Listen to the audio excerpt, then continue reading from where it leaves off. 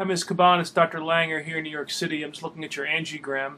This is your angiogram of the right common carotid artery. It's a little hard to see exactly what this is, but this is the top of your skull here, and this is the right side of your head. We're looking front as if you're facing towards us. This is your right hemisphere, and this is your left. Pockets are right here, just to give you an idea of where. If you look here, this is actually the internal carotid artery coming up into your skull, and then it makes a couple of turns, and then there should be big arteries coming off of this, and they're missing.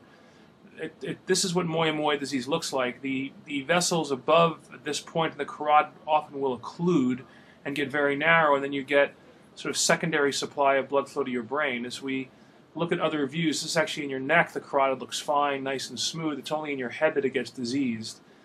Up here you can see what some of these funny vessels look like. This is the carotid coming up, and once again you have this vessel branching off, but you just get this little puff, this puff of smoke type arteries associated with Moya Moya disease. You should have vessels about this size or this size up here, just missing. That's on this view. Now on the other side, this is the left side, you have the same problem.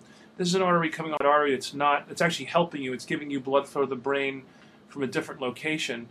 But the two main arteries of the carotid artery are once again gone on the left side. Now I understand you have numbness in your left arm and some weakness in your left arm.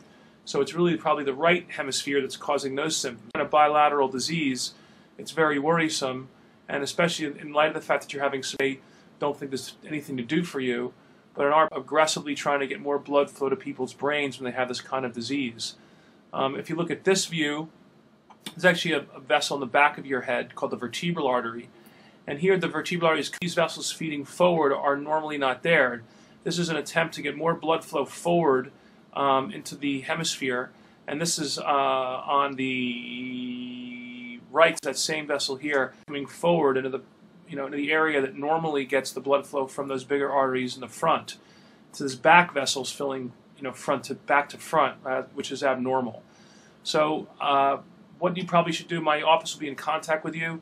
I think we'll need a little bit more of a workup prior to my final recommendation, but looking at your films, I do think it's probable that we recommend a revasculature, which means more blood flow to the brain. If you need to get a hold of us, you can email us. You can speak to Andrea, my nurse, and we'll hopefully meet you soon. Take care.